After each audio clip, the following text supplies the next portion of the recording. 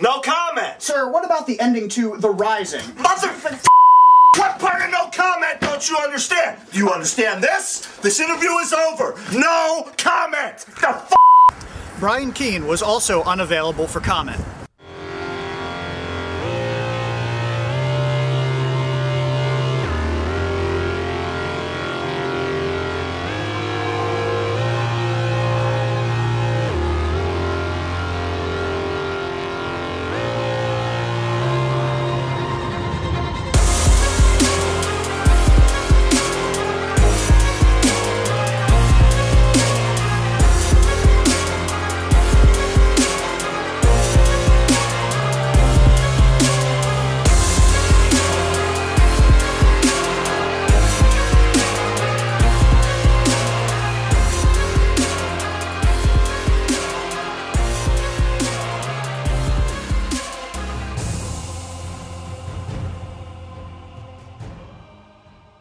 And welcome back once again to The Horror Show with Brian Keene, brought to you by the Project Entertainment Network, available for free, always free, on iTunes, Spotify, Stitcher, iHeartRadio, YouTube, and all other platforms.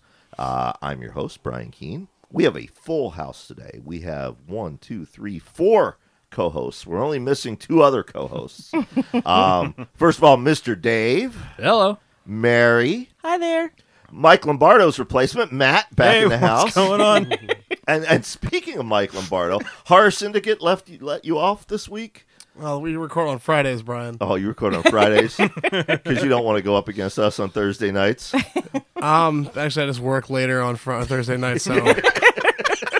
They found that the random drunken homeless guys who accidentally tune into the show, most of them are awake on Fridays. That's why they do Friday. Now, Matt, what is it like for you sitting next to the guy that you replaced on the show? I'm kind of intimidated. He is an intimidating person. I gotta say, you can't cut the sexual tension in here with a knife. And it's, yeah. I tried earlier. And that sexual tension is brought to you by artist Chris Enterline, who paid money to sponsor that sexual tension. If you're looking for some amazing, original, handcrafted artwork for your next project, be it a cover for the book that you've been writing, or paintings for the tabletop game that you're developing, or drawings for the comic book you're working on, whatever you need. If you need an artist, Chris Enterline has you covered. He'll work with you to craft eye-catching work that will definitely help you get the attention you're looking for.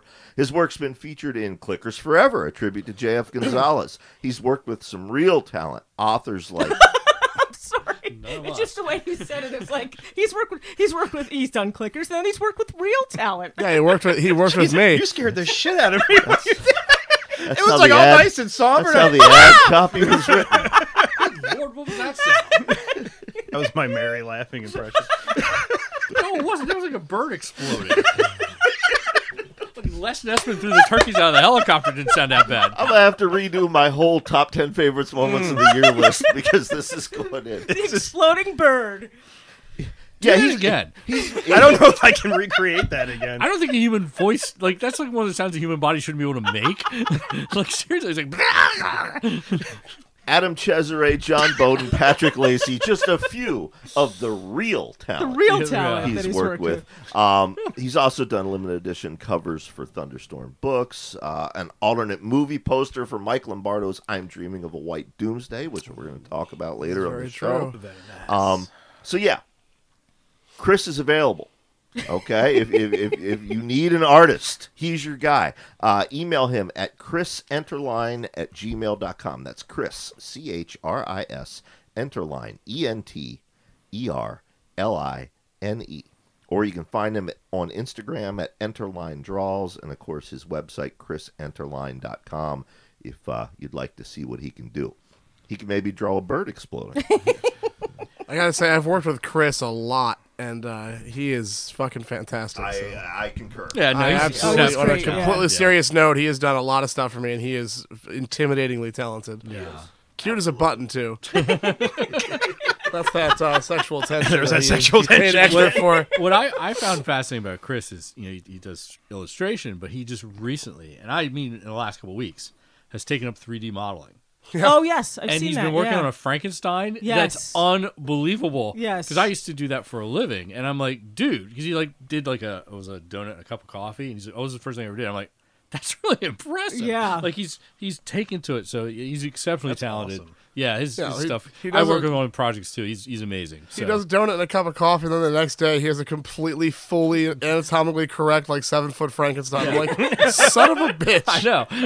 He's like, well, this is It's a hell of a jump. He's like, oh, this doesn't look like it. I'm like, oh no, this looks amazing. Well, there you go, Yeah. Matt. If you need a cover artist for your next book. Hey, speaking of which, Yeah. you have some news as well. I do. My first book in a long time is finally out. You can grab it at lulu.com, LULU.com, $9.99, Edge of Twilight. Yeah. It's a collection of 4 short horror stories dealing with cosmic wonders, monsters, mysteries, and the demons of real life. Now, did you publish it as Matt Wildasin or Matthew Wildasin? Matt or- Wildasin. Matt Wildasin. Yep. And it's the Edge of Twilight. Twilight. There's no shinies on. No- no shiny vampires. No? It has Okay. nothing to do with that whatsoever. Now, are you Sold for a second, but now are you going to put it on Are you going to put it on Kindle and stuff too, or is it going to be Lulu exclusive? I have an ebook version of that out there that's on Smashwords that Okay. should be distributed to all that stuff by now. Hopefully it is. They always screw me over somehow. There you go. There you go, listeners. Pick that up. All right. As I said, later in the show, we're going to talk about I'm Dreaming of a White Doomsday. It's here. It's available now on Blu-ray and DVD. And as a special treat, of course, Doomsday, one of its stars is 10-year-old Reeve Blazi. And one of the hosts of this show is 10-year-old Dungeonmaster 77.1. So we thought it would be fun to let one 10-year-old interview another 10-year-old. Both of them have adults in their life who are involved in this industry. So we thought it might be a unique interview. And it was. It was indeed a unique interview. So what's the runtime on that day? About 10 minutes? It's like 9 minutes. Yeah. Because they're 10. They lost interest. Right. Yeah, pretty much. That's what happened. But yeah, we're gonna do that. But before we do that, we should get to the news. There's only one news story this week, and that is, of course, Matt. Can you guess what it is? Stanley. Yeah, that's right. Now I talked about Stanley a lot on this week's episode of Defenders Dialogue. I don't know how much of that I need to recap. I mean, you look at creatives, filmmakers, authors, video game makers, etc. I can't think of anybody who's made more of a worldwide cultural impact than Stan Lee, and of course his co-creators, Jack Kirby, Steve Ditko, Larry Lieber, who was his brother. Right. We talk so much about mythology, okay? But I told this story in Defenders Dialogue. I can remember in 1986 in the Navy, and we pull into Kenya, okay? And Kenya at that time was just a desolate country. It was ravaged by AIDS, ravaged by poverty. Literally, there are people living in mud huts. Right. And yet I met this little boy who had a Captain America shirt on. And the only words of English he knew were Captain America. He kept calling me Captain America the whole time we were there. Man. That's a mythology. Okay, that's something that transcends culture, transcends economics, transcends religion. Right.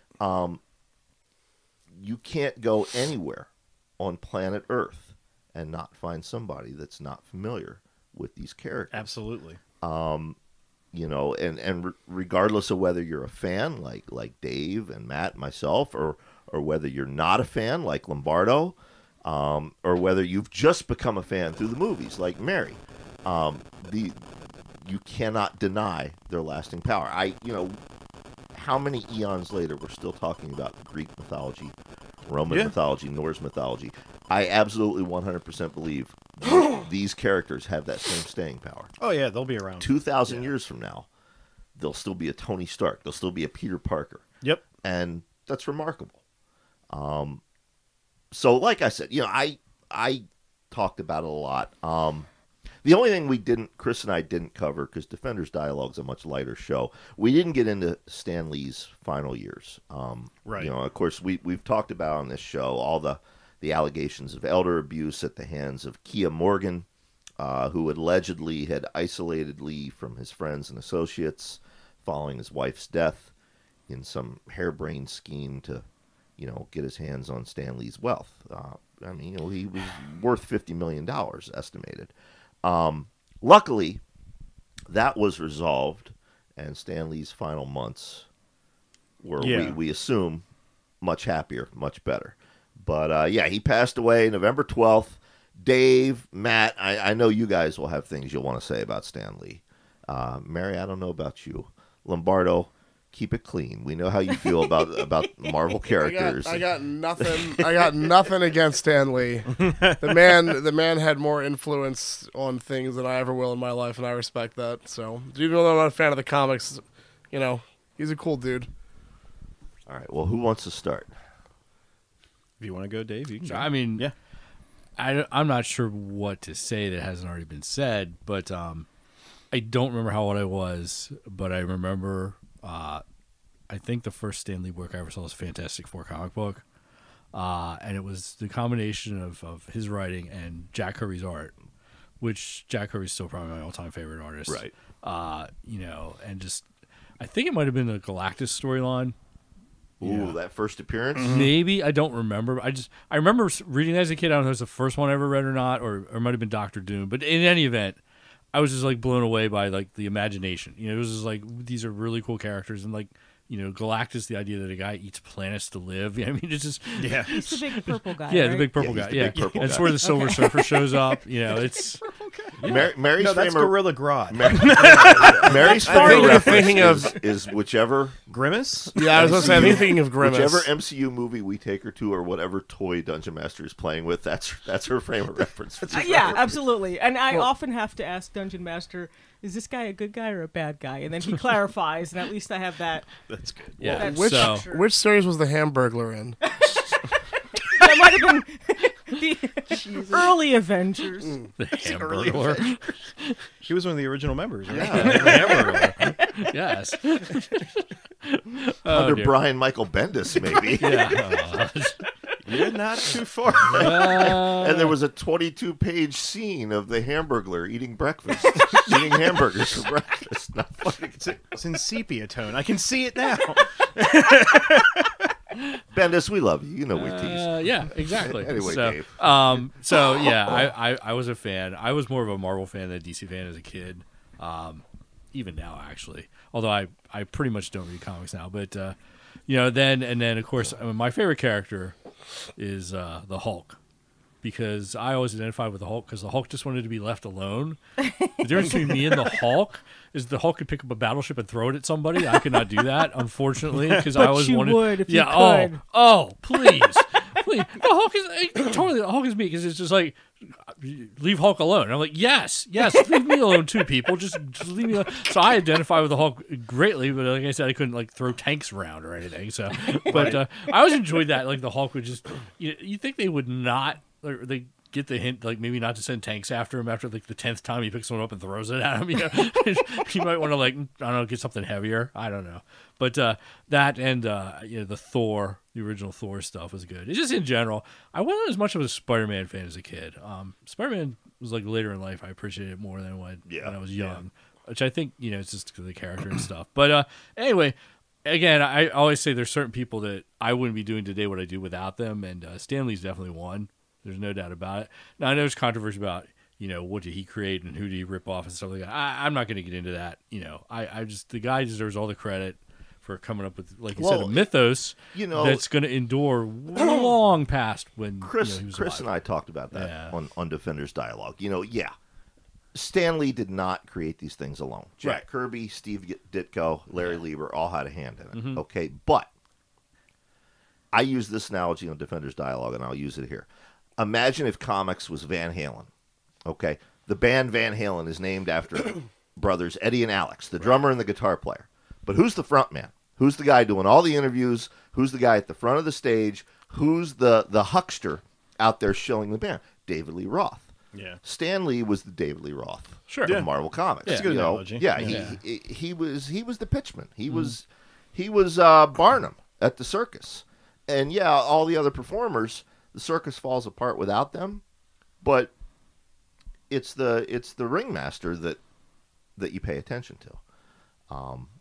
and no offense against Steve Ditko or Jack Kirby. I love them both. But, Steve Ditko, notoriously reclusive. Mm-hmm. Jack Kirby just wanted to chomp his cigars and draw shit and had all these big ideas.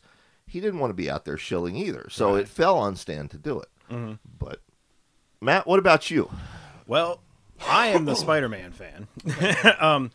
I got into Spider-Man so much when I was a kid. 'Cause, I mean, like, what kid that read comics didn't kind of, like, coincide with Spider-Man in a sense? Like, I felt he was a brilliant character because you wrote something that you could relate to. He was just, like, a guy that was thrown into this situation. He didn't ask to be super. It just happened to him. And he decided to do the better thing than to just, like, squander it for himself.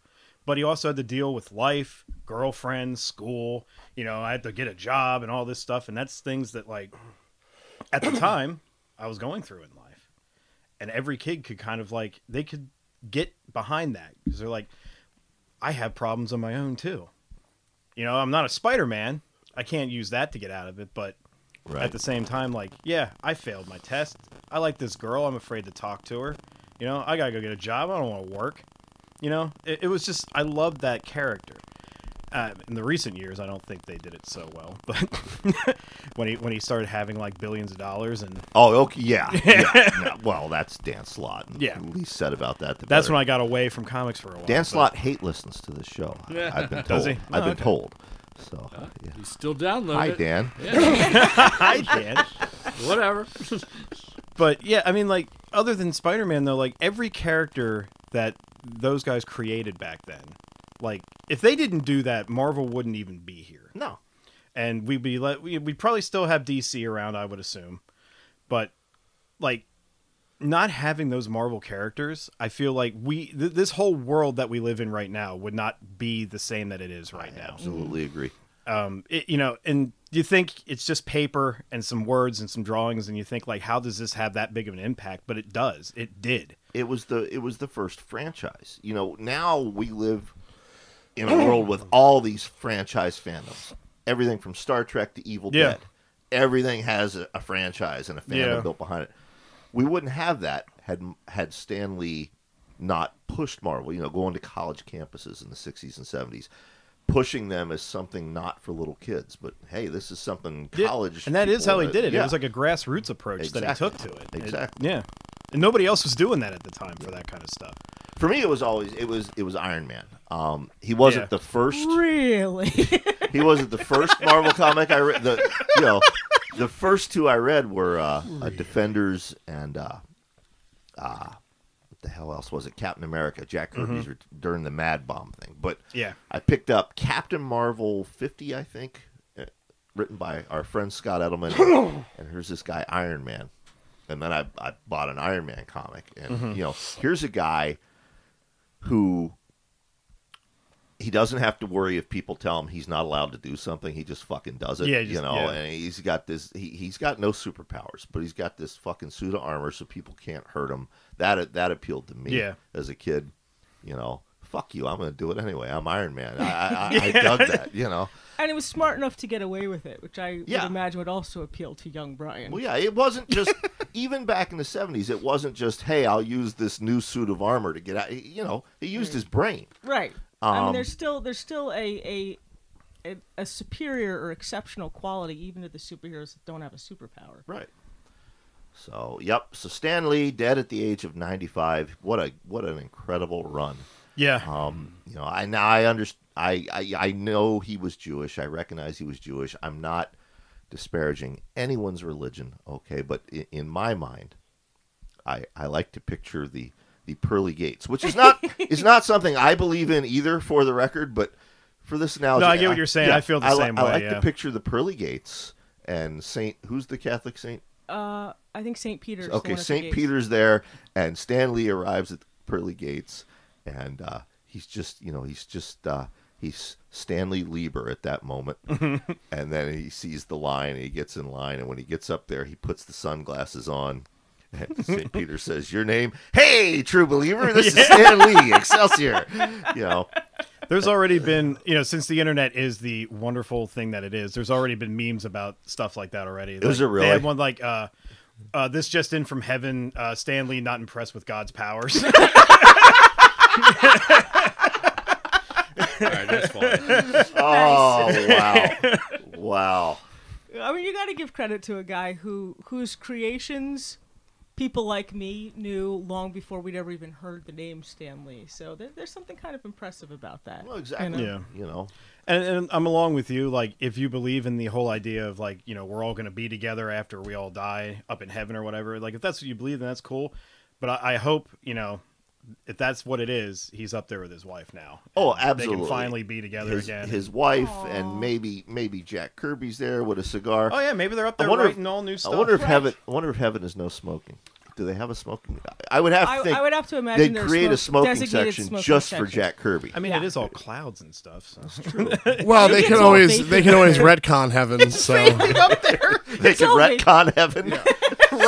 you know, eternity's a long time. We got to keep it going. You know? Yeah. Oh yeah. Jesus! So we got to get there before Dan Slott dies and gets his hands on it. Then Oh no. okay, collective suicide right now. This is why I'm on the horror syndicate now. I'll go And make the horror Kool-Aid. show has gone horribly There's all wrong. this religious stuff. I am not a true believer. So Well, Excelsior to you anyway. yeah, Dan. Excelsior, what cracks me up is Brian talking about heaven and pearly gates. He's like, "What's that guy's name?" And I'm like, "This is the wrong room to ask that question." What's that guy's name? You know, That guy. the guy, like people in a gate. I don't Peter know. Gabriel, I think it was, right? Saint Peter Gabriel. with a boombox up over his head like John Cusack. Yeah, you know, they were betrayed by Judas Priest. love and, you know. Wasn't it the thing that Urbansing invented that we were trying to convince Mary was real, like a Christmas goose or something, but I don't remember what it was. Oh, the Christmas seal. The Christmas seal. Christmas Yes. seal, yeah. Yeah. The yeah. Christmas seal. Maybe the Christmas seal's there. Yeah. Is that where baloney comes from? Yes. That's Starring the starring Don Knotts. Yeah. It's like the road trip Mary and Lombardo and I took to Scares That Care, and Lombardo and I absolutely 100% convinced her there was a train robbery movie starring Ice-T, Ice Cube, and Don Knotts as the conductor. I hate you all. She believed it. Okay. Who wouldn't watch And that? Don Knotts at the end got to say, "I'm gonna bust a cameo."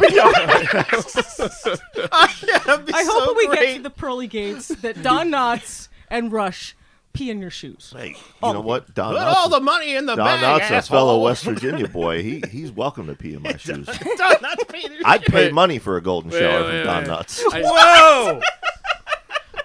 What just happened to you? I did, but it was a Don Knotts impersonator. You know, I didn't have a top 10 list, but it's growing. I was about to say, I just added something to mine.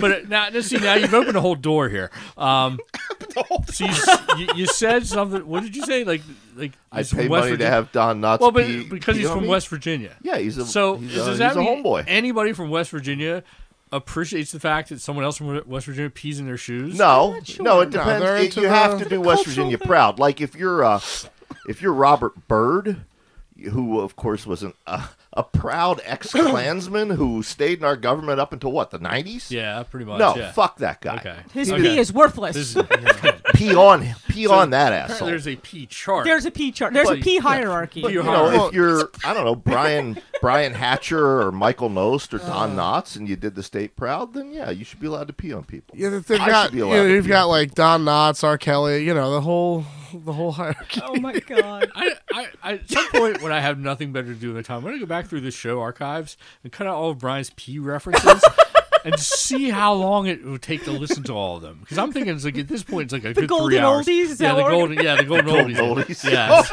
yes, exactly. Mary, you're on fucking fire today. That is our. Oh my god. The next time we need a break, that's our best of Brian's golden oldies.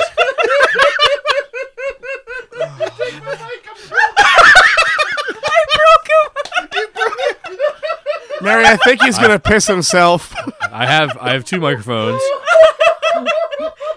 You need to slip not in 2 that. turntables, 2 microphones. What's fascinating? He's gonna piss himself. You better piss in a bottle and save that West Virginia pee for somebody. If you go to a convenience store in West Virginia, they have bottles of pee in case it's an emergency. You need some West Virginia pee to pour over your head. Pour one out from a hose. Oh. Now you know what we make that moonshine from. Oh, good Lord. This Moonshine's commentary, once bad. again, was brought to you by artist Chris Enterline. You can check out his work at chrisenterline.com. That's ChrisEnterline.com. Or if you're ready to hire him after that, just send him an email at chrisenterline@gmail.com. Maybe he can make a print of me peeing on Mars. He's going to get the weirdest fucking request now for art. It's not even funny. He has an impressively heavy stream. Yeah. Just saying. I have urinated next to him at conventions. Can you draw a picture of Ob peeing on a conqueror worm in West Virginia? So, Mr. Lombardo, Yes, welcome back to the show. It's good to be here. I think. Everything has changed for you since the last time you were on. I guess you could say that. I mean, you know, we've talked about Doomsday on the show. You've been on the show talking about Doomsday, but now it's a reality. Now it's not even the film festival circuit anymore. Now it's Blu-ray, it's DVD, It's VHS. it's VHS. That's right, limited edition VHS. Yeah. Which here's what I don't understand with the distributor: limited edition VHS. It's VHS. You can just make more. Right. Well, you can't. See, the thing with the VHS, and it kind of sucks because we got the shaft on this one because the big thing in the collector's market is colored VHS tapes. Like they have like green ones, blue ones, whatever. Oh, okay. They stopped making VHS tapes about 20 years ago, so all that's left is what's sitting in warehouses somewhere. So they are becoming harder and harder to find, and Really? the colored VHS tapes are damn near impossible to find. Oh, really? Interesting. And Bong of the Living Dead, the preview, the movie that just came out from Scream Team before Doomsday, they got the last batch of green tapes. Which, I mean, honestly, I would have preferred red anyway, but they are so fucking hard to find, and we could not find one, so they're just standard shitty black tapes, you know? Like, So is this like the new Generic record VHS. thing where people want to collect? I guess. I mean, VHS? honestly, the VHS collector's market is a strange thing. I grew up on VHS. I was a VHS kid. I Right, collect right. old VHS tapes of my favorite movies, but I would not, and this is probably not the best thing to say for sales, but I wouldn't buy a VHS tape of a new movie. I think that's kind of odd, but Yeah. I'm not going to sit here and say I'm not excited as hell to have it sitting on my shelf because I think it's really cool. I don't know if I have the I don't know if the fortitude is not the right word. I don't know if my ego can handle watching this movie on VHS on a CRT TV because I think that I would probably die looking at how bad it's going to look.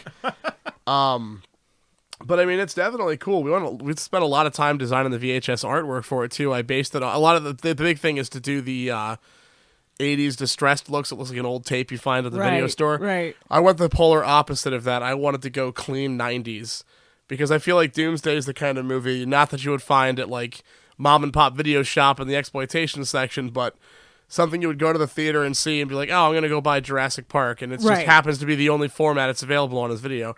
So we did like a 90s cover or a 90s back. So there's red strokes around each of the three pictures, which are bizarrely overlapping slightly because that's what they always did. And Right. That's awesome. everything, it looks exactly like a 90s VHS tape. So it's kind of different, I think. And 90s nostalgia is about to kick off in a big way. So Yeah. we're ahead of the curve.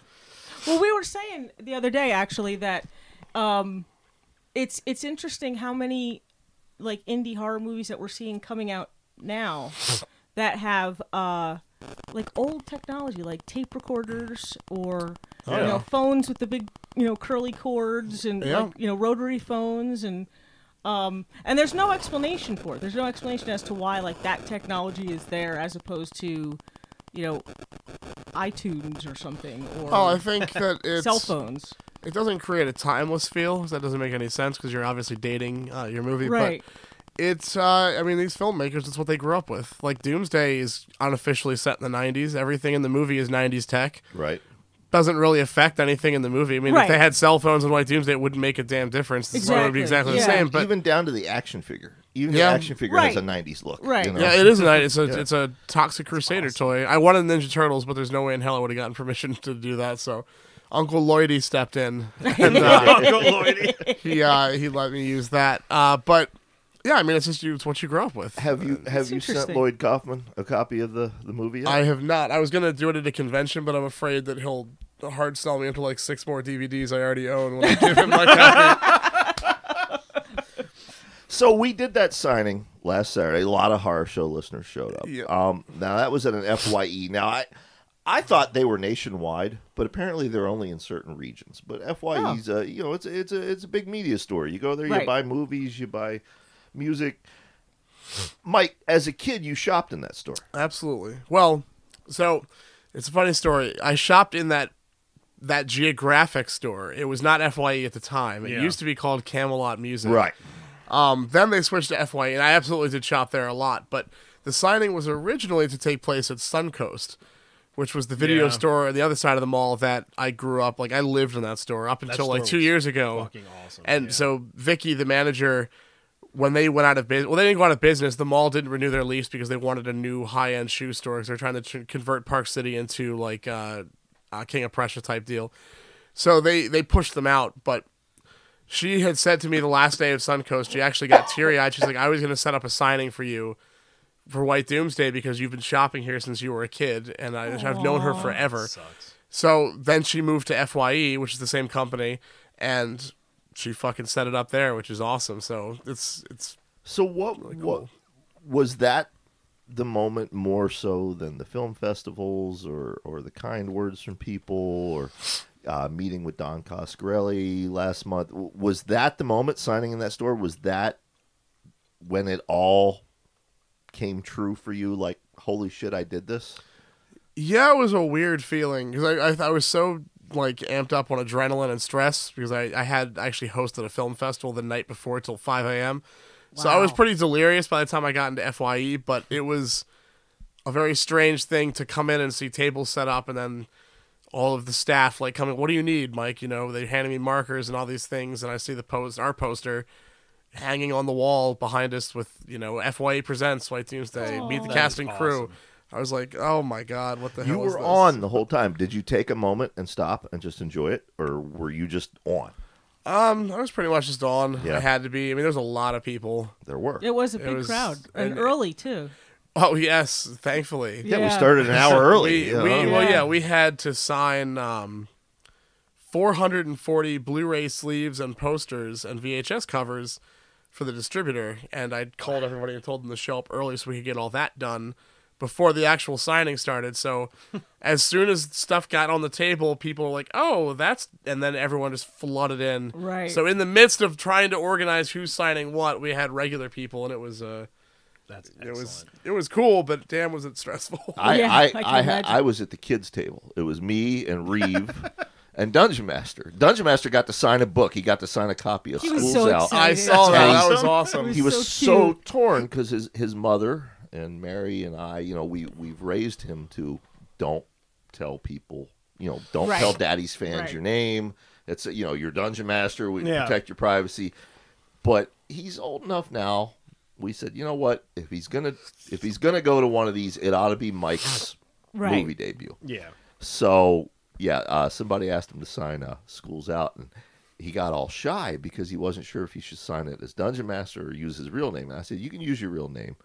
And he was like, really? I told the reader, I'm like, just don't burn me. Don't put a picture of this online. He's like, oh, I won't. But yeah, Dungeon Master was tickled by that. But he was he was loved more it, yeah. tickled.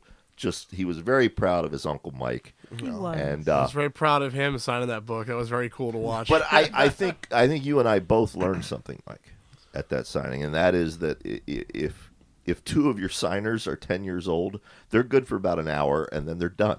They're fucking done. I'll were actually very, I'll very say, well man, behaved, I thought. after you left, I thought Reeve was going to go too. He came back because Pam showed up, his Yeah. mom, and he sat and he signed another Good. 30, 40, and he was Good. He was there till long. They were still at the mall when we were leaving. He was, before she got there, I guess his dad was shopping or something, he kept, Brian, how much longer do we have? So, his dad went and got him a Cinnabon, and I said, why don't we go back here and take a break, and you can eat, and Dungeon Master can interview you. In fact, Dave, you got that interview queued up. Let's listen to that. Hello, folks. This is Dungeonmaster. Sorry if I have a sore throat. I kind of have a raspy voice, but here I am with Reeve, and I'm sorry, I forgot your last name. Blazi. Reeve Blazi of White Doomsday, and I'm going to be interviewing him today. So, my first question for you, Reeve, is what was it like being in the movie?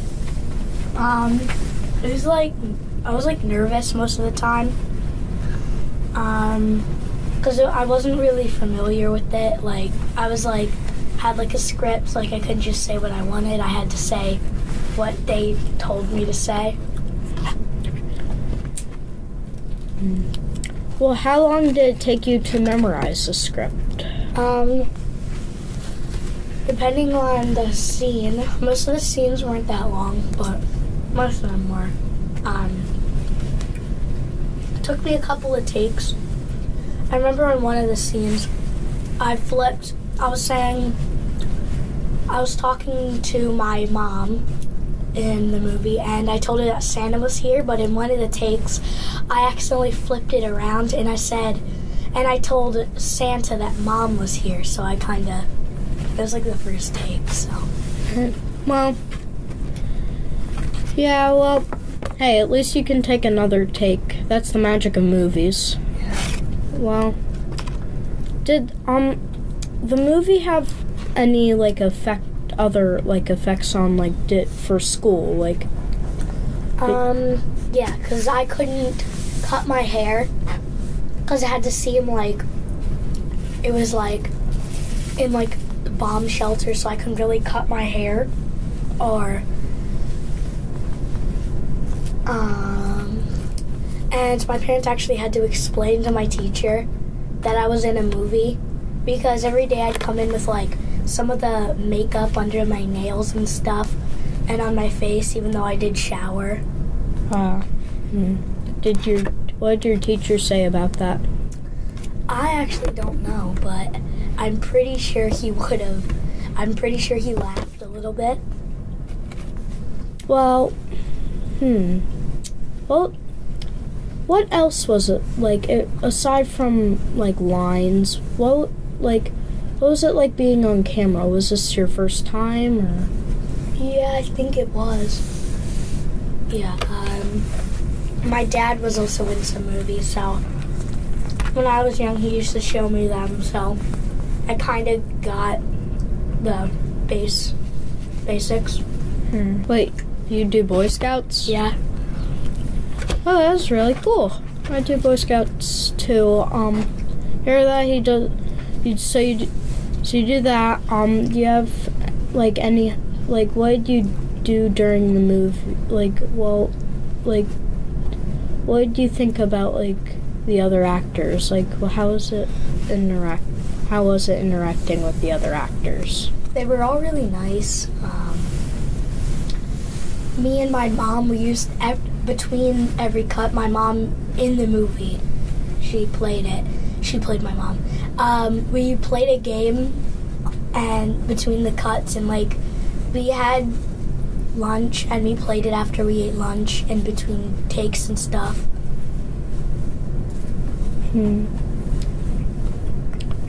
What was this game? Dragon Veil, I think. We bred dragons, fed them and stuff. Oh yeah, I think I've heard of that. Maybe, I think. Did you get any badges for Boy Scouts, or?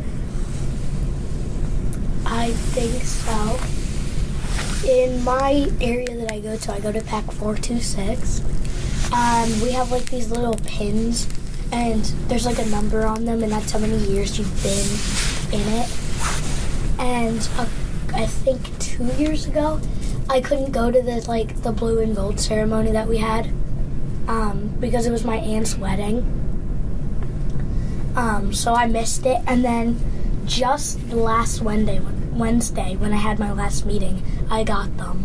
Well, I have also had some expertise in movie making. I mean, me and my scout troop, we made a movie too about one of my friends.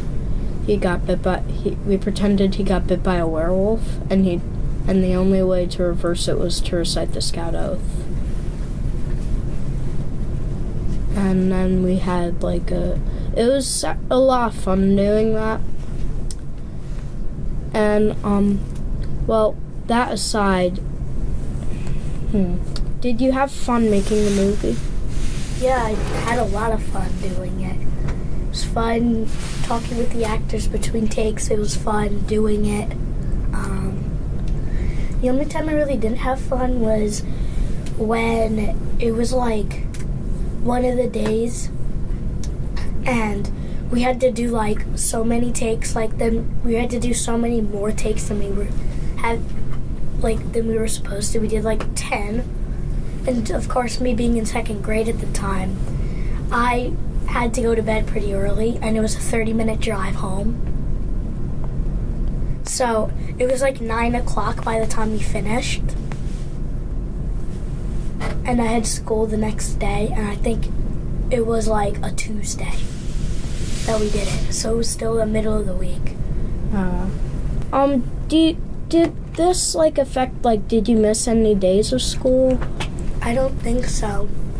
I think I did school, I got home, I did my homework like immediately because I had to go there around 5 or 6, and then I had to be there for about 2 to 3 hours, and we had dinner. We had like dinner, we had pizza or Chinese food most of the days. I don't think I missed any days of production, though. Okay.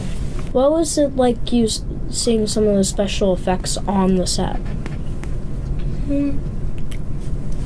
It was really hard to not look directly at the camera in some parts, because I remember we had like a little cart, and for one of the scenes the camera was on it, and the person behind the camera had to like move it along like it was kind of like a train.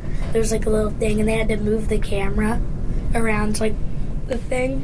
Another time they had like a huge camera, and they were just following me around the room. And it was like weird because it was like hard not to look directly at it because you couldn't, or we'd have to redo it. But it was just like it was like a huge camera lens just following me around. Really? Was it about like this big? Yeah, probably. Have you ever gotten any other interviews besides this one for the movie? Yeah, I did one with my actual mom and my movie mom, and we watched the movie and we talked about it. And I think that's the only other one I've done besides this one. Alright, well, do you have anything else you want to say about the movie, or is that it? No, I don't think there is anything else to say. Alright. Were you excited about the signing today? Yeah. It's a lot of hard work. We had to sign 400 things. But once we got through it, it's just a lot of fun. Alright, well, there you have it, folks. Another episode of the Brian Keene Show. Now, if you excuse me, I think I tied my dad up in the closet, so I gotta go and tie him. Oh, be quiet. Okay, so there you have it. And now you know everything they think about you, Mike. Yeah. I'm looking forward to hearing that one.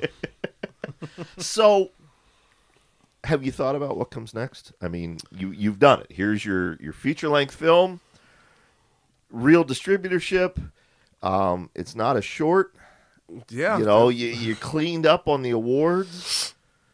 Yeah, it's weird. Like, it was really wild at the signing to see all the local people that... I mean, there was a gal who I went to. She was in my math class in 10th grade, and she walked in, and she's like, "Do you remember me?" And I'm like, "Yeah, you sat next to me in math class." And she like hugged me, and I'm like, "How the fuck do you know about any of this?" I'm not. Nothing against her. Like, she's a complete sweetheart, but I'm like, where have it's been like 14 years? Like, what the hell? So it was just really wild. Like some of the people that showed up, I had customers from the pizza shop. I had, friends that I haven't seen in years. I had family members come in. But you do realize it's bigger than that, right? Yeah. I mean, this is a local setting. You could do this signing at Dark Delicacies in L.A. You'd have the same kind of turnout.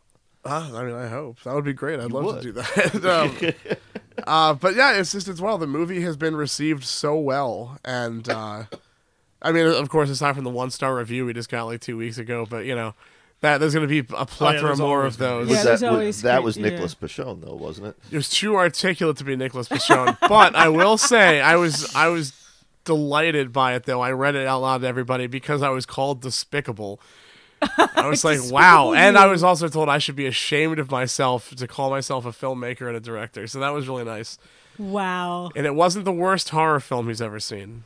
It was the worst? It was the worst film he's ever seen. Wow. Yeah. Wow. There was only 3 reviews that this man has written. One was for the Amy Schumer opus, I Feel Pretty. The other was for Baby Driver, and I can't remember what the 4th was, but the guy's been an IMDb member for 10 years.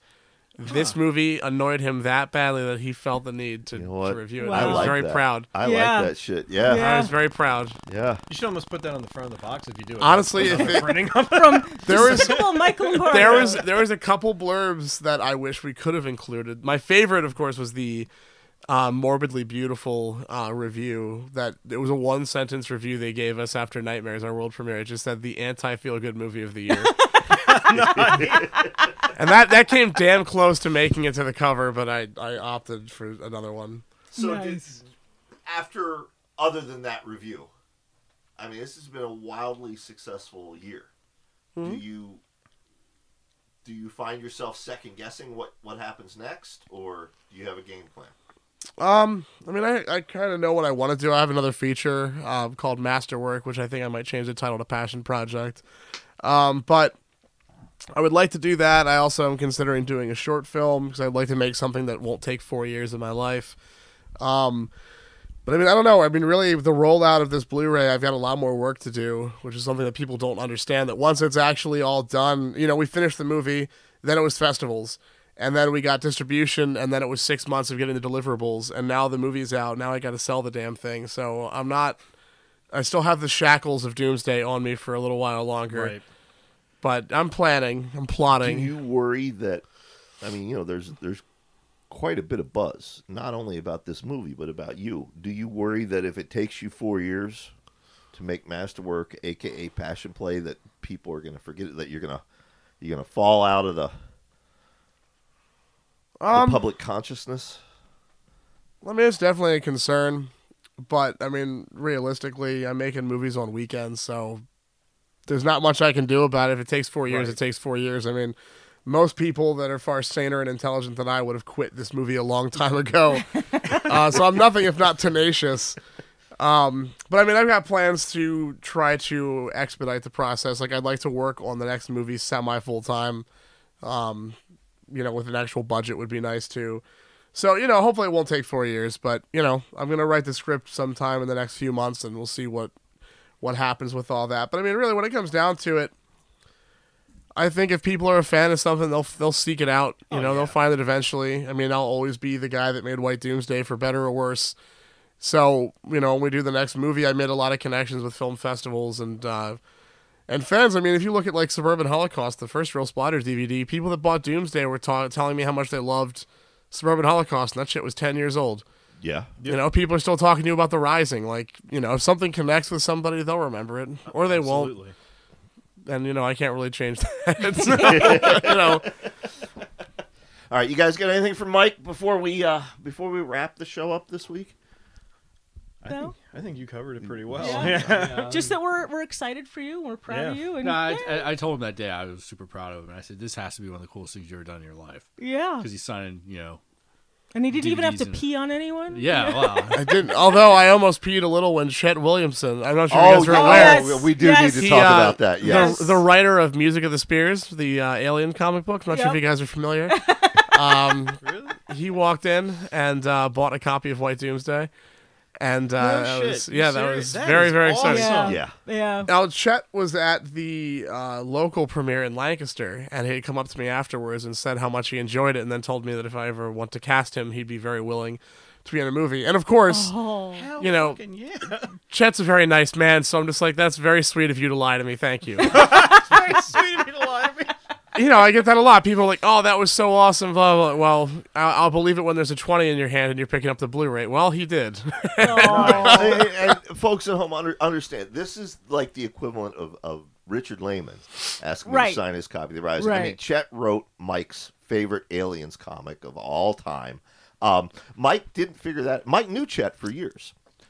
And Jesus and I knew Mike's thoughts on that comic, and we wanted to save Chet from the extreme fanboyism. Mike didn't figure it out until I guess it was my 50th birthday party. I think it was your 50th birthday. And Mike cornered him in here in my laundry room. as I oft do. In the laundry room. Yeah, this will happen. But no, Chet, I believe I could speak for Chet. I think he was super touched that his comic had that impact on you. And that was how old was that comic? That's hell. I was out of the Navy. I was maybe in my late 20s, very early 90s, so, I believe. Yeah.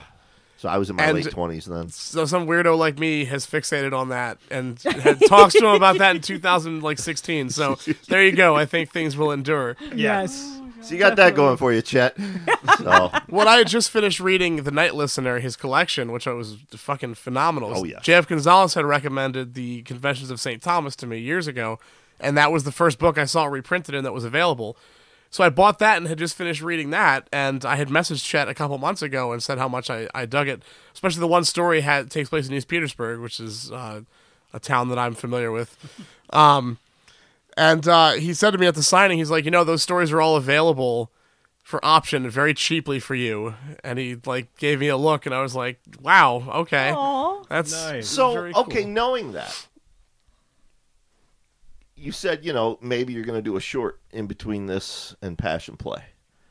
Project. Or Passion Project. Could you do one of those?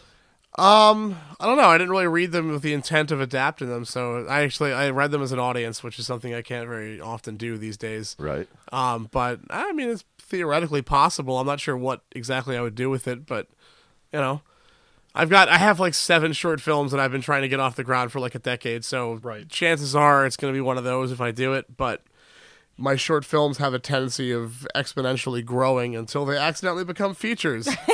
So if history has proven anything, I don't know that making a short's going to work. Yeah, Matt, White Doomsday was supposed to be a short film. Okay. Yeah. Mike calls me one night. He says, I think I accidentally filmed a feature. Yeah, that's awesome though. Man. That was that was originally going to be the title of the behind the scenes documentary. Was the time we accidentally made a feature. Yeah. We opted for Armageddon from the cheap seats. The making of White Doomsday. All right. Well, one more time, Mike. First of all, thanks for taking time away from the Horror Syndicate. That's all right. I actually have 2 other podcasts to do today. 2 other podcasts. Yes. Wow. Look at him. Remember when he had time for us. This week's show, once again, was brought to you by artist Chris Enterline. If you're looking for handcrafted art for your next project, be it a cover for your novel, paintings for a tabletop game you're designing, illustrations for the comic book you want to write, whatever, he's got you covered. He will work with you, work out a price for you. His work has been featured in Clickers Forever, a tribute to J.F. Gonzalez. He's also done work for Thunderstorm Books. Adam Cesare, you may know him as Adam Caesar, but I'm going to pronounce his name correctly. Adam Cesare, John Bowden, and Patrick Lacey. He even worked on Mike Lombardo's I'm Dreaming of a White Doomsday, designed an alternate movie poster for that. He gets around, that Chris Enterline. That's what I've heard. Like herpes, he gets around. I met him in a laundry room. It was Hey, did y'all hear about the herpes monkeys in Florida? No. Why? No. Okay, well, it's a terrible name for the elderly, Brian. As you know, Florida is besieged with pythons. Yes. And you guys know Yes. that. Yes. Coop and I, our dream is to take 2 weeks and get licenses and go python hunting in the Florida Yes. Everglades. Okay, wait. You got to get an out-of-state hunting license to do but it. why is this a dream? Because I loathe snakes. he loathes snakes the way Indiana Jones and if loathes I could fucking shoot a 20-foot python, that would give me an erection the size of Lombardo's ego. So they will actually give you a license and you can shoot snakes? Notice that this erection trip he's taking Coop with him and not me. But I thought when you hunted snakes, I've got a joke to go with that. Well, I'm unclear. Okay. They are now. It was catch the pythons, and that's not working. Right. So now they're letting people euthanize pythons. And the latest hunting article I was reading, and keep in mind, I'm not a hunter. It's not like I go out and go shoot a deer. Yeah. But I will shoot a fucking snake. Sure. How are they plagued with pythons? Like what? Oh. Because people were letting pets they were letting pets go, but there's a kind of snake that's indigenous to that area, which is incredibly aggressive. Mm-hmm. And the kind of snakes that they were letting back into the wild are incredibly large for snakes. So now you have large, aggressive snakes. Exactly, and they 20-foot started mating. aggressive snakes. And the offspring are these aggressive, huge snakes that are just taking over because there's no predators. Yeah, they've completely to get them. They've destroyed the Everglades, and now they're finding them as far afield as South Carolina, which means they're adapting to temperature, etc.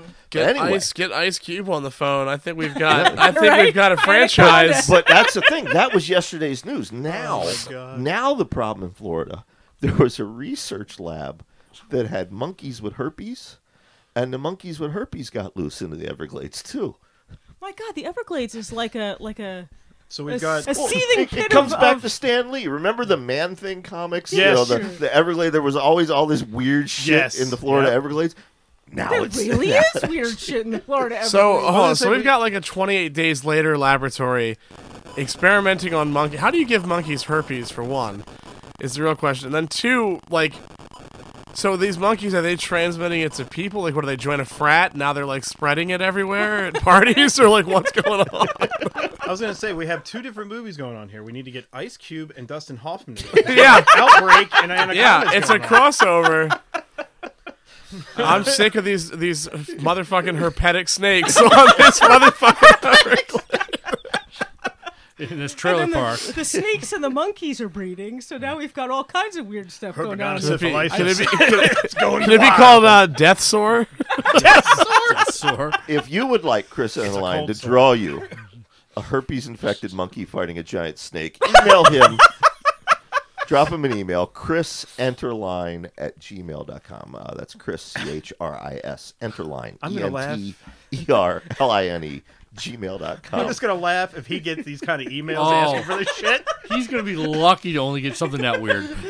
I'm telling you right now. It'll be Brian Keene peeing on giant pythons and herpes-ridden monkeys. It's like, Brian, thanks for all the extra work, but what the fuck, man?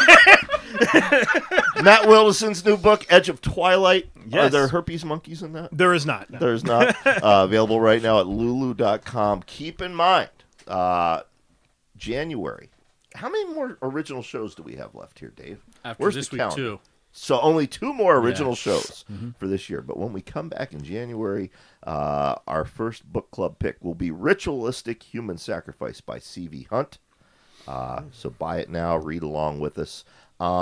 Next week, we're either going to have John Goodridge or Scott Baker. I haven't decided which yet. And in the meantime, if you enjoyed this nonsense, you may enjoy Mary's side podcast. That's Cosmic Shenanigans. Each week she talks about cosmic horror. This week you're talking about John Carpenter's The Thing, correct? I am. You may enjoy Matt's side podcast, The Grindcast. Yeah. Where they act like idiots and talk about video games for an hour. You may enjoy Dave's Twitch stream. He's at twitch.tv/Meteor Notes. You might enjoy Christopher Golden and I on Defenders Dialogue. Or what's that little project you have, Lombardo? Horror Syndicate? Are you talking about Real Splatter Productions? Oh, no, we're talking about podcasts. No, for the guys at Horror Syndicate, I fucking love you guys. I love your show. I'm just teasing because I like to break Lombardo's balls. I feel like I should be on the record about that. Yeah. So. The Horror Syndicate lives on Friday nights on Facebook Live. On Facebook Live? Mm-hmm. Not YouTube Live. No, it's on YouTube Live as well. Oh, is it? Okay. Yeah. We should look into doing that, Dave. But we're old. Yeah. I mean, it's another place for people to stumble across it. It's Yeah. All right. Stumble across this next week, folks. Bye. Oh, wait. So No people bye. can- Oh, no, bye. So I have two things real quick to wrap this up. Rewind sound. One, it's known that pythons swallow their prey whole, so I think there's going to be some herpes-infected snakes pretty soon if they've got those monkeys running around. This is really a troubling thought. It really is. I just started thinking about the fanfic that's going to come out of this. Oh my episode. God! Imagine this fucking. Coop and I are in the swamps hunting a snake, and this big giant 20-foot motherfucker with its mouth hanging open and the fangs, and then there's a herpes cold sore in the corner of the mouth. Absolutely. I mean, with all these snakes coming to the area, they got to make a living, right? So He's got herpes. it's a cold sore. Sticks.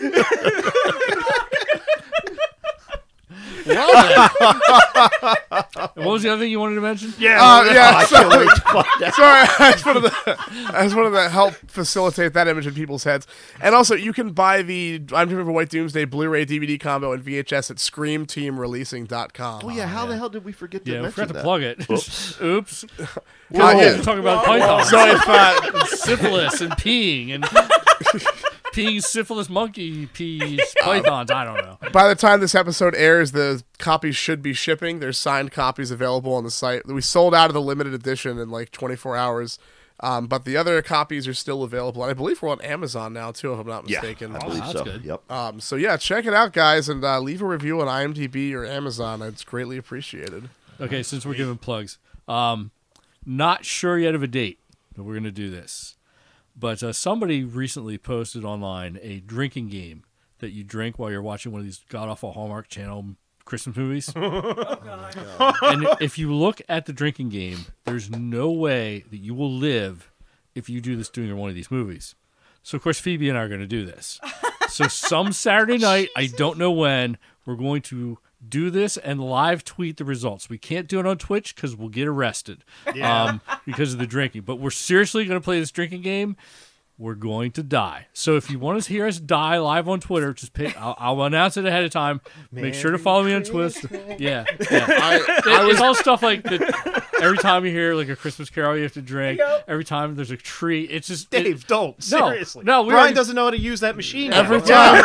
At least teach me how to use the soundboard. Just dump some West Virginia pea all over it and hire a syphilitic monkey, and you'll be good to go. I was just watching some Hallmark Christmas movies at my mom's house. I was helping her move some furniture, and the Hallmark Channel was on. It was a marathon. If you took a shot every time someone's high school sweetheart came back to town while you're on the tail end of a divorce and it's Christmas time, I'd die of alcohol poisoning within 2 hours. Oh, yeah. Well, the other one is That's the sweet spot. That's a what dead she- relative, because one of the people in the thing was a Oh, relative yes, who died, yes. and the town's always named after Christmas. The characters are all named after Christmas. It's amazing. So I have to add all this to the show. It is notes. so Yeah. Herpes incredibly. monkeys and Hallmark Channel drinking games. yeah, awesome. Yeah. So Here's my question, though. People are talking about this herpes monkeys news story. Unless you're having sex with monkeys in the Everglades, I'm not sure why this would necessarily be a problem. have you been to the Everglades? There's not a whole lot to do. So. Well, that's why I was saying about the pythons, like, deep throating Right. these monkeys. I'm like, are they, like, what's Is the that where cross that's going? species? I mean, like, should the snakes they be swallow, worried? they swallow their prey whole. Like I'm saying, I they're going to be feel making some sorry. extra money. I feel sorry for two groups of listeners. Those First with of all- ears. First of all, I feel sorry for like Reeve's elementary school teacher Oh, God. and Dungeonmaster's elementary school teacher, both of whom tuned in Just to hear. to hear and instead got this. And I feel sorry for the people who we know we have them in the audience who always hit stop during the final ad read because they think there's nothing Oh, else. yeah. You would think by now they would have learned them. Yeah, this is like your Valuable. Marvel 20 after minutes of credits. material. Yeah. Yeah. Learn them valuable. It's like a Marvel movie. You don't leave. Hey, Stanley has told you people don't leave before the credits are over. That's so it's right. the same thing That's here. right. You need to listen to all this. I want to know how the syphilitic monkeys and the snakes and all that affect that guy who was trying to start a gator-based economy where he was trying to trade a gator for beer. What? Yeah, in Florida. There was That's a guy how you outside get of 7-Eleven. herpes from a What the monkey. fuck is going on? There's in a Can't we just saw that damn state off and let it float away? There's a guy. Have you ever seen Alligator 2: The Mutation? I think that this is how it starts. There was a guy outside a convenience store who had a gator, and he was trying to trade it to people as they were going out of the store for a 6-pack. So he's way ahead of the game here because when the apocalypse comes, the gator-based economy is what we're going to So use. one Of gator's course, worth of a course. 6-pack. Apparently, Was it good beer? Well, it's Florida, so it ain't going to be good beer. So it's That's- like Keystone. yeah, exactly. But Schlitz. Schlitz. see, what's the exchange rate on snakes versus gators and monkeys? You know, he's a got good question. he's got to work this out. Yes. This is important. Well, I think thinking. that if this man can monetize the snakes and the monkeys in like a, kind of a side like prostitution ring, I think that's when you're really gonna make some money. And then when the monkeys get too old to service the clients, they feed them to the gators to keep them alive. But then do the gators get herpes? I don't know if you can get herpes from Everyone gets eating herpes. if you eat the Coop and I flesh ain't of getting something with we go herpes, snake hunting. is herpes No, is not. is herpes transmittable through like eating? I don't know. Like if you cook the flesh and then eat it, will you still get herpes? These are questions we need to find out next time. These are burning. Ha! See what I did there? These are important questions. Whose birthday comes up next? Me or Coop's? Coop's, right? Coops. All right. yeah. Well, I'm calling it right now. This is what I want for Coop's birthday. Herpes? No, I want everybody to chip in and pay to send Coop and I to the Everglades for a week. Well, wear protection, Brian. You never know what you're going to find out in the wild. Just go with one of those that Those naked giant gun, body, like giant gun. naked gun. You be sitting there trying to pick your gun up like. No, I mean, I've I'm never. sure I'm on board for this plan here. Well, if this is anything like the commercials for like Valtrex, like I imagine these monkeys are horseback riding, yes, and yes. swimming, going to the ocean, Yeah. sailboating. Mountain climbing, Like, yeah. John they're living better Urbancic is from lives. Florida. We could fly him back from Spain, and he could chaperone us, and then you'd be okay with it. He right? could be your guide. No, absolutely not. The last time I left you in John's care, you tried to buy a baby alligator from a roadside he stand. wanted some beer. Yeah. No, I wanted a pet alligator that That eventually you could trade for beer. well, roadside. I could It's an train him to investment. do all kinds of Yeah. things. And Yeah, this was thinking this was ahead. after It's he like almost Bitcoin. stepped on a Yeah. big one You know, on the while they ground were floor. out there looking for them. See, no. Okay, now the show's officially in overtime. Matt, Yes. It's exactly as I said it. I told Urban we were at this party. Yeah. The folks who run Camelot Books threw a real delightful party, and we had a nice day hanging out with Edward Lee and Jeff Strand, and I had a few drinks. No. It was all Dave Barnett's fault, those drinks, by the way. But Naturally. on the way back to Urban Six, I said, I want to see a goddamn alligator. We're in Florida. Well, let's stop in the swamp. So we're in the swamp, and we're walking around the swamp, and I'm taking pictures of the swamp because it's cool. But I don't see any alligators. And then John's partner points out to me in the one picture, she's like, here, you got this ground shot, and here's your toes at the bottom corner of the picture. I'm like, yeah. See the log that your toes are almost stepping on? I'm like, yeah, that's an alligator. Yeah, they don't call them death logs for No, nothing. it's not. It's a log. So now Mary's convinced that I almost stepped on an alligator, but I still Because then think it was a Then log. they texted me and said that Brian was in a firefight with an alligator. Well, that part was true, but that was later. You're That not fucking going alligator far. was hitting on his monkey. And the alligator tried to give me herpes. What did you expect me to do? Lie there and take it? How is Edward Lee is also in Florida? Has he heard of this news story? Is there a new book series coming out? No, Hey, new but short you want film? a little horror show exclusive? Do-do-do-do-do-do-do-do-do. Edward Lee and I are working on a collaboration. Really? Yes. Wow, that's cool. Nice. Yes. You all are very young, but by y'all I mean Matt and Mike. But Yeah. Mary, hello? Dave, you're familiar with. So not getting laid. I'm sorry, go on. I would have thought the herpes monkeys would have taken care of that. You're familiar with William Hope Hodgson's Carnacki, the Ghost Finder. Yes. Lee and I, because Carnacki's public domain, so Lee and I are going to do Carnacki in the case of the haunted dildo. Of course you are. Of course you are. And I think we already gave you now this conversation the last half an hour, like 5 more plot ideas. I think herpes monkeys will have to play a role. Yeah. Oh, absolutely. So this haunted dildo, do you hear like the ghostly moans emitting from it, or We're not sure yet. We were in a bar back in, what was it, late August. The two of us were in a bar, and we were talking about Carnacki and how how young people don't know who Carnacki is, and then we'd had a few drinks, and we said, well, fuck it, we'll do Carnacki. But we'll have to make it an Edward Lee Brian Keene joint. So somewhere along the line, the idea of a haunted dildo came up, and that's not ectoplasm. It's pecker snot. Pecker snot. All right, folks, we'll see you next week. Bye. Bye. In a world where podcasts lurk around every corner. Listen, we just have to give the people what they want. Get it together. Authors Tim Meyer and Chad Scanlon invite you to an hour of sophisticated conversation. I just want to rip your head off for even saying that. Dude, I'm just saying what you're thinking. From movies and TV to special guests, you name it, they've got it. I'd rather gouge my eyes out than watch that movie ever again. That's one of the finest movies of our generation. How are you both married? Join them every Wednesday exclusively from the Project Entertainment Network.